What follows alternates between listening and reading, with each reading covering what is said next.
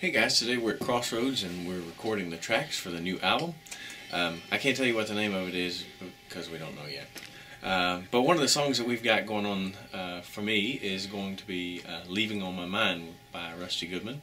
Leaving on My Mind came as a result of Mr. Jim Arneson, a great promoter and friend in Washington that passed away very suddenly in a car accident.